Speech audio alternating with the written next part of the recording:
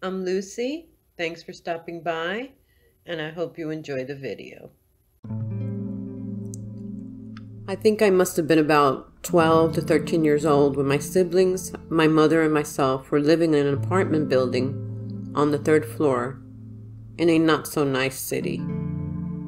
I remember on this particular day, it was during the daylight hours when my brother, who is 1 year younger than me, and I were just the two of us at home that day. Our apartment consisted of a 2-bedroom and a long hallway that led to the living room. My brother and I were lying on the living room floor, on our stomachs, looking up at the TV that sat on a table, with our backs to the hallway behind us that led to our front door.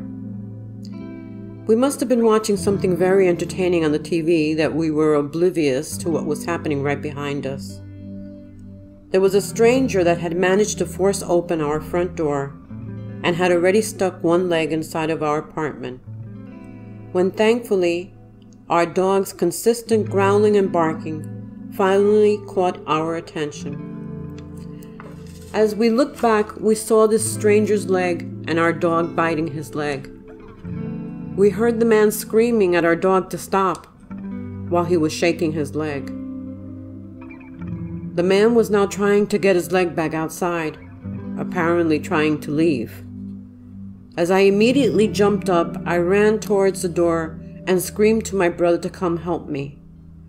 We were pushing the door with all our might in the hopes of closing it and keeping this strange man out.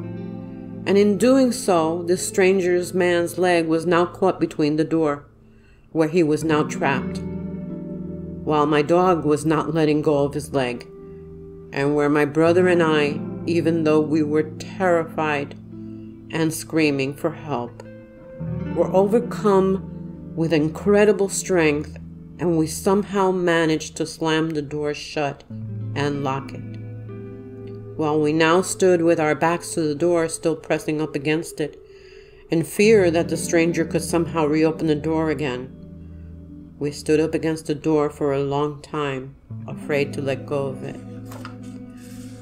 with our courageous and loyal dog right by our side the whole time. Who knows what kind of intentions the stranger had, and what type of danger we were in, or what would have happened to us.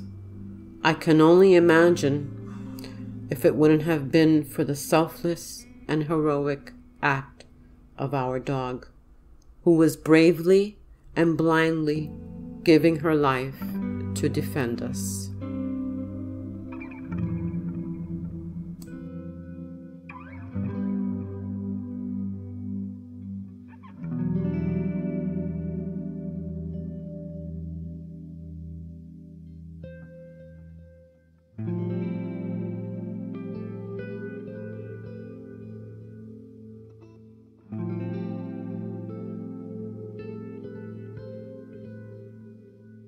Thanks for stopping by. I hope you enjoyed the video, and please come back to see the next one.